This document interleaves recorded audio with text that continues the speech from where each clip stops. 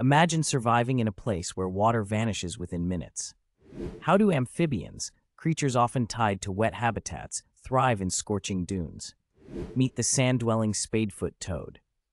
These remarkable amphibians have evolved ingenious strategies to conserve every precious drop of water. During the blistering heat of the day, they burrow deep into the cool, moist sand, forming a cocoon of shed skin that acts as a waterproof barrier. This natural suit traps humidity and drastically reduces water loss, allowing them to remain underground for months, sometimes years, during droughts. Their kidneys are also specially adapted to produce highly concentrated urine, minimizing water waste.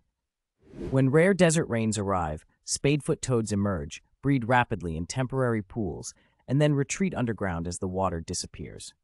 These survival tactics are so effective that some species can lose up to 40% of their body weight in water and still recover fully. By mastering these water-saving techniques, dune amphibians turn one of Earth's harshest environments into a viable home, showcasing nature's incredible adaptability.